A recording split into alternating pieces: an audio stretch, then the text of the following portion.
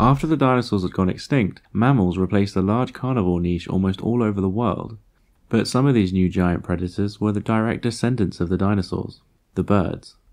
These birds would have survived the mass extinction as flying creatures, but in the absence of large land carnivores became flightless once again, and started to capitalize on the same tricks as theropod dinosaurs, running on two legs and using a large mouth as a weapon. And they were known as the phorusrhacid.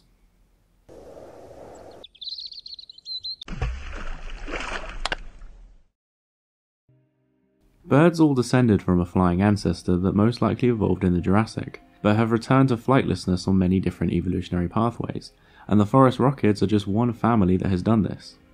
Most of the large flightless birds today are from a group known as the paleognathes, that include emus, ostriches, and cassowaries. Despite what you might think, this is not where phorusrhacids came from. They are actually from a group of birds known as neoaves that contain most flying birds, but a few flightless members as well. This would include penguins for one, but also the Cariamiforms, which is the group that contains phorusrhacids. Medium-sized flightless birds known as Seriema are now the only living member of this once diverse and populous group over the Americas. The Seriema is the closest living relative of the phorusrhacids, and it seems their closest flying relatives were birds like parrots and falcons. Phorusrhacids were dominant predators in South America from the start, but reached their large sizes in the Oligocene with birds like Physontis. These large terror birds were all carnivorous, and this is given away by their beaks that have a strong downward curve, similar to birds of prey today. But for a long time, it was thought that the large phorusrhacids were not capable of hunting large herbivorous animals, and despite their menacing appearance, they were actually nimble predators of small prey. However, this was almost certainly not the case, mainly because phorusrhacids were probably not very nimble. A terror bird known as Andel galornis, while being a fast runner, was poor at making tight turns despite being on the more elegant side of the phorusrhacid spectrum. These restrictions would have been a very big hindrance for catching small, agile prey. Further evidence can be seen in different stress levels caused in their beak from certain motions. Their beak was very resistant to strong downward thrusts, motions where they would stab a creature with their beak point and then pull back. But shaking their prey side to side would cause high amounts of stress and perhaps injury.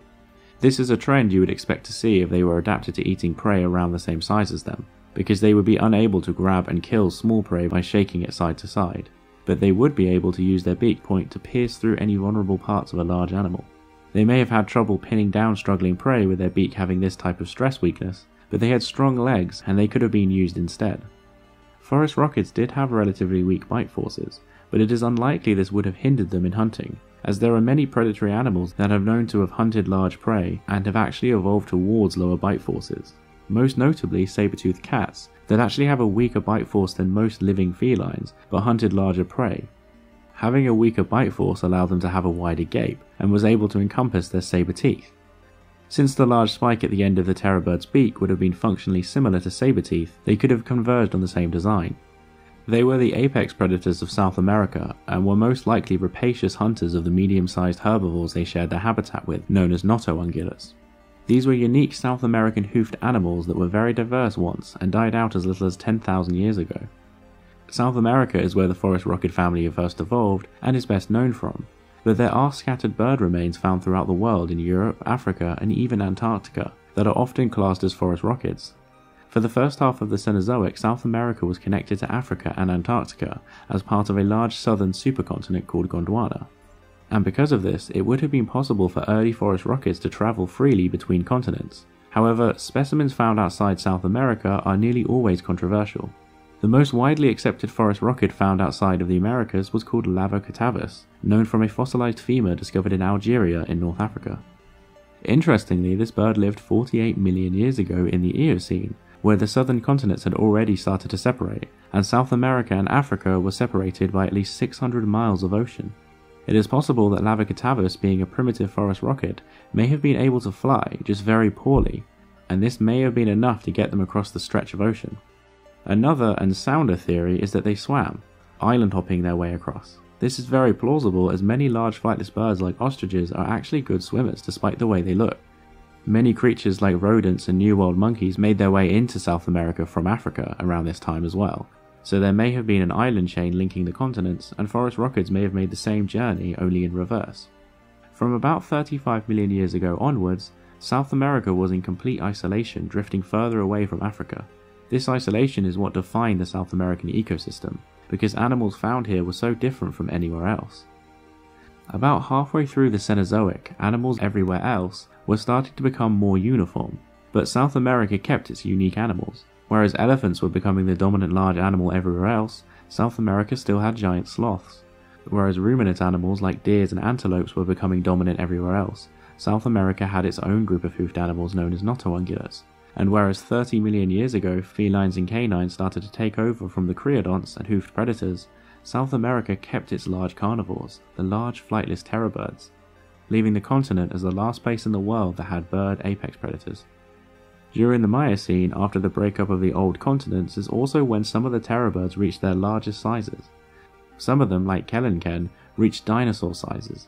Its skull was the largest of any bird ever, being around the same length as a small saltwater crocodile, and has upper height estimates of 3 meters, and even still it was not the largest phorusrhacid, as it probably didn't weigh much more than 200 kilos. Another phorusrhacid called Brontornis, on the other hand, was only a little shorter than kelenken, but much heavier, weighing up to 350 kilos, about the same as a large grizzly bear, making it one of the largest birds that has ever existed. Kelenken was a member of a subfamily of phorusrhacids known as Phorusrhacinae, that were very tall but also very thin and slender, and Brontornis was a member of a subfamily known as Brontornithinae, that was filled with birds that were usually a bit shorter but very bulky and muscular. But phorusrhacids were one of the main predators in South America for a long period of time, and so weren't all giants, and evolved into many different shapes and sizes to tackle all different prey that lived here. There was one group known as Celopterus that were little carnivores, probably filling a similar niche to a coyote, a small predator that occasionally is fed upon by larger predators. The smallest species was around the same size as the modern day Seriema. Seriema eats small prey like lizards and snakes that they kill by throwing them at the ground, and due to similarities in their claws, it is possible that Celopterus lived in a similar way. And despite their small size, they were one of the most successful phorusrhacids, surviving for about 25 million years. All phorusrhacids were carnivores, but were quite diverse and occupied many different predatory niches. Mesembryonis, for instance, were medium-sized phorusrhacids, standing about the same height as a small person, and are thought to have played a similar ecological role to a cheetah. They lived about 5 million years ago in a part of Argentina that was covered in vast grasslands, and most likely hunted the smaller and faster herbivores that would have adapted to life out on the plains. They would have been very fast runners, with some studies estimating their top speed at 60 miles per hour. But this result is questionable, as it was based on the strength of their bones, and they could have evolved to be strong for other reasons, like attacking prey.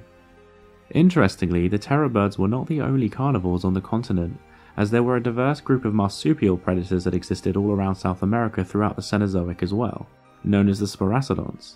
Some of these creatures, like Thylaca smilus, were about the size of a small jaguar, and lived in the same habitat and the same time as the terror birds like Mesembryonis.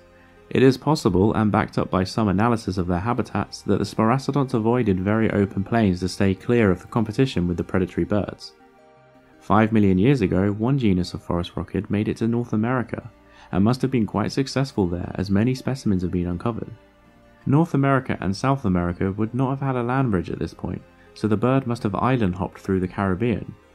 But Titanus travelling into North America was the beginning of a much larger exchange of animals between the continents.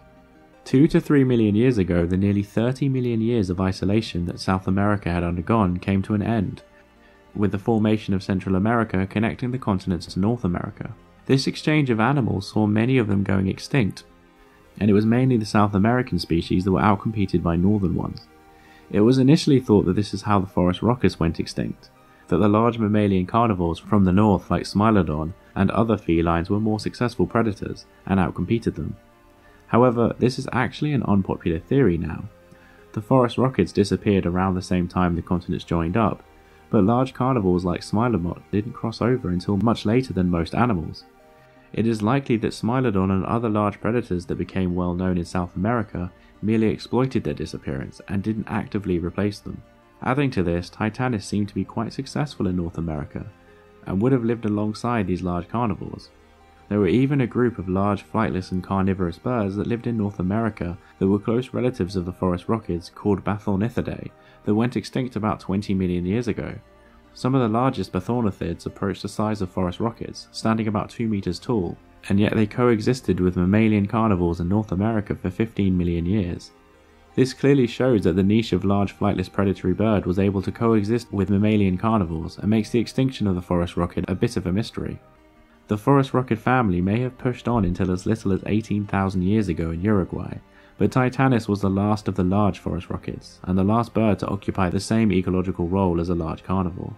So although dinosaurs may have died out 65 million years ago, the theropod dinosaur niche was being filled up until only a few million years ago.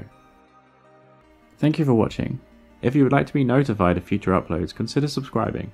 Many thanks to my patrons for supporting me, especially Fossilworth and Greenforce.